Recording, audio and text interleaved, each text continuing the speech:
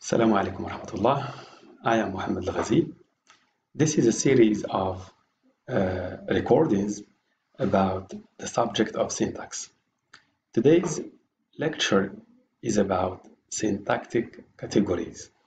We will see how they are defined and what are their defining criteria. Concerning the definition of syntactic categories, we know that in human languages, words can be classified into syntactic categories, among other kinds of classifications, which are also called lexical categories, word classes, or parts of speech. These are just variations in terminology, so don't be confused if you encounter one of these terms in the books of grammar and the books of syntax. So what is a syntactic category? What does it mean? It is a set of words and or phrases in a language which share a significant number of common characteristics. Conventionally, the classification of words into syntactic categories is based on three main criteria. These criteria are semantic criteria, morphological criteria, and syntactic criteria. The first one, which is the semantic criterion, it means the type of meaning the words express. For example, some words express actions, like verbs. Other words describe the actions of the verbs. That's why they are called adverbs. There are some other words which are used to refer to things, and there are other words which are used to describe the things. The second criterion is the word's morphological characteristics, meaning the type of derivational and or inflectional morphemes it can be associated with. Shortly, the affixes it takes, because the type of affixes which are associated with the word can determine the kind of category it belongs to. For example, an adjective, when it is associated with an ly at the end, it becomes an adverb. And finally, the word's syntactic or distributional properties. Let's elaborate a little bit more on this criteria. The syntactic or distributional properties of words mean the type of structures in which the word occurs, or else the set of positions in which it occurs in a syntactic structure. By and large, the distribution or the syntactic positions of a category is determined by the two main constraints. By the word constraint here, we roughly mean restrictions. The symbol you see in front of you it's not like equal. It's not an exact equal. It's roughly equal, the restrictions. Whenever you see it, it means roughly. The intrinsic properties of the category itself, for example, whether the word is a noun or an adverb or a verb. If it is a verb, whether it is a transitive or intransitive. So if the word is a noun, it has a different distribution from a verb.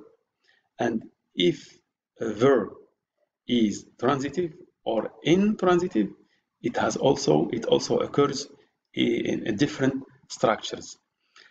The rules imposed by the environment in which, this is the second criteria which restricts the distribution of words in a structure. It is the rules imposed by the environment in which the category occurs. For example, whether a verb occurs after a singular or a plural pronoun, or whether a noun occurs in a subject or an object position. This position surely affects the type of case it is assigned to the noun or pronoun. For example, a subject pronoun occurs all the time in a subject position. An object pronoun occurs all the time in an object position, and they are not allowed to change their positions according to the rules of the language. Now we move to the classification and the inventory of these categories. So on the basis of their semantic, morphological, and distributional properties, the syntactic categories can be classified into three main grammatical classes. The first class of those that we call lexical categories, the second class of those which are called functional categories, and the third class of those which are called inflectional categories. We are going to consider each of these classes and the type of syntactic categories they include. So let's take the first one, which is lexical, the class of lexical categories. This class comprises syntactic categories such as nouns, verbs, adjectives, and adverbs. These categories are called lexical because they have a lexical meaning. They convey a semantic content by themselves. If you go to the dictionary, you will find the meaning of verbs and nouns, adjectives, and adverbs. This class is also called an open class. Why? Because new items can be added to this class over the time.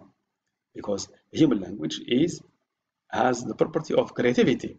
This means that the users of a language can always create and add new nouns, new verbs, new adjectives, new adverbs to the lexicon of the language.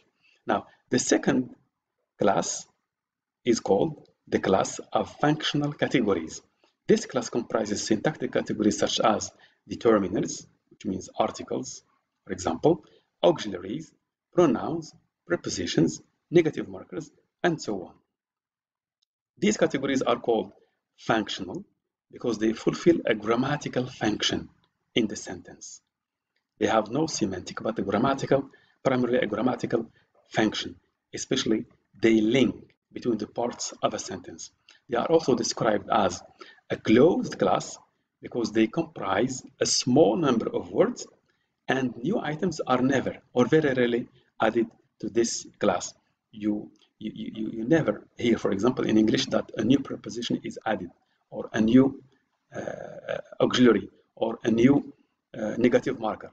Those that we know many years before still exist, still persist. The class is closed.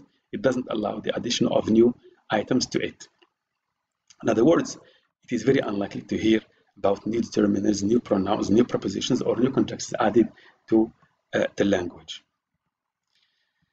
The third class is called the class of inflectional categories. This is a very recent classification, very recent class.